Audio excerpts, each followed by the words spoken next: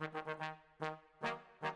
finalists for the Frosty Award for Female Freshman of the Year are Macaulay Bailey, softball.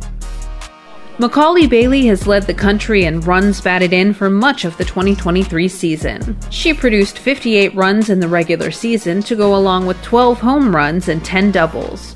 Her 12 dingers are the most in program history by a freshman.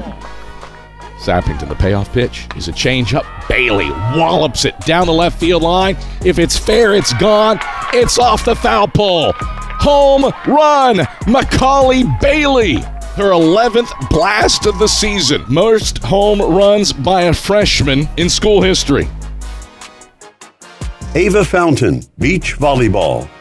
Ava Fountain teamed up with Abby Hildenbrand at the second flight for the entirety of the 2023 campaign. The duo went 23-4 on the year to finish with the second most wins in a single season in school history. Fountain rattled off 22 straight wins to start the year before tasting defeat on March 31st. All 22 of those wins to start the year came in straight sets. Felicia Frick, soccer.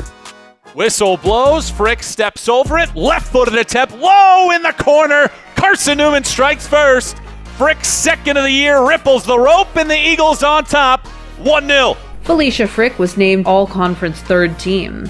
The midfielder scored 2 goals, both of which were penalty kicks. Her lone assist of the season came in a 6-0 win over Emory and Henry on September 21st. She started and played in all 16 of CN's regular season games.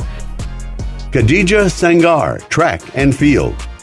Khadija Sangar secured second-team All-American honors after placing 11th in the women's long jump. Her 5.83-meter leap made her the first female long jump All-American in Carson-Newman track and field history.